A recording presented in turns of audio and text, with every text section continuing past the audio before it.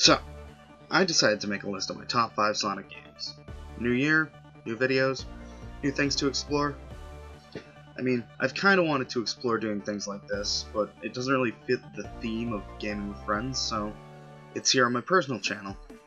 And I hope to start doing lists like this every week, so once a week, you guys can find me here, doing top 5 whatevers.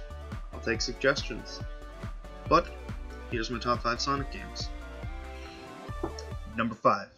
Sonic Forces. This is the most recent installment in the Sonic franchise. While it's not well written, it brings a lot to the table. The new villain Infinite quickly became one of my favorite Sonic villains because of his amazing character design. The character creation aspect in the game was great. The avatar stages were fun and well thought out, and the only reason this isn't higher on my list is because of Classic Sonic. He played like garbage, the momentum wasn't there, and the drop dash was cool, but eh. Number 4. Sonic and Knuckles. This is one of my favorite classic Sonic games by far. It's not that long, and it's got a lot of really well designed levels. It's simple, it's sweet, it birthed the "and Knuckles" meme. What more could you ask for a Genesis title? Number 3. Sonic Generations. This was a great return to form for Sonic. After a few stumbling blocks, he blew everybody away with this. Granted, classic Sonic doesn't control great, but it's fun to see all the modern Sonic levels rethought as classic, and vice versa.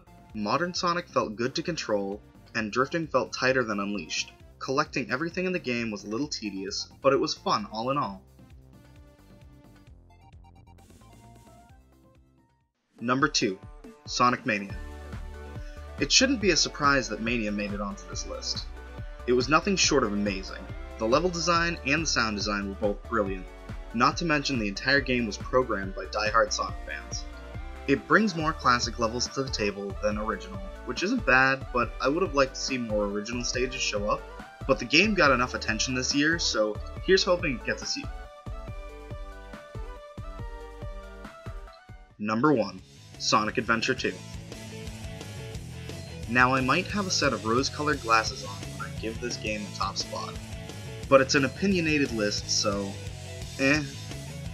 I grew up with this game, and it still remains as one of my favorite games to this day. The voice acting isn't the best, but the gameplay is solid and the soundtrack is on point. Sure, everybody says the mech stages are terrible, and yeah, to some degree they're right, but I still found them enjoyable. And let's not forget the best part of the game, the Chao Gardens.